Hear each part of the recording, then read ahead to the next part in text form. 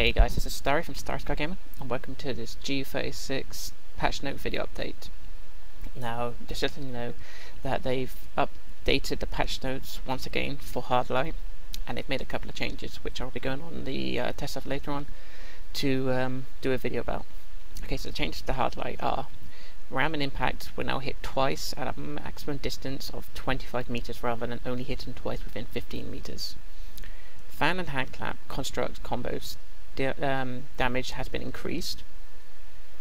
Fan, snap trap, grasp in hand, and hand clap now deal more damage to dazed enemies.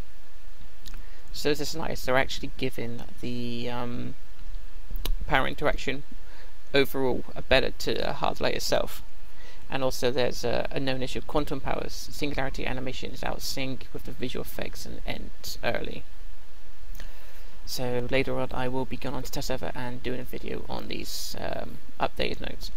But anyway, just in case you want to have a read through the changes, and well, the rest of the patch notes, I provided a link in the description.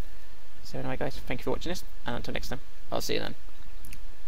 Beware my power. Green Lantern's life!